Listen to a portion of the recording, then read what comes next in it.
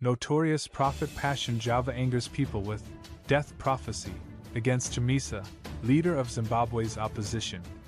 After openly stating a prognosis that Nelson Chamisa, leader of the Citizens Coalition for Change CCC, will soon pass away, self-styled prophet Passion Java has provoked backlash in Zimbabwe. Java, a Zimbabwean living in the United States who claims to receive revelations from God, asked Zimbabweans to take his predictions seriously and pray for Chamisa's safety in a Facebook post on Tuesday. The divisive preacher said that he had seen visions of the opposition politicians' impending demise from God. Java went on to explain his alleged heavenly insight that Chamisa had been secretly haggling with Western countries. He implied that Chamisa's life was being taken away because of Zimbabwean suffering, which he claimed was the reason God made the decision.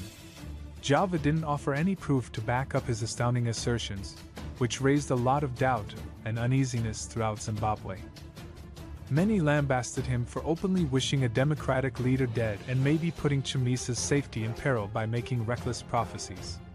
It's still challenging to confirm the prophecy's motivations.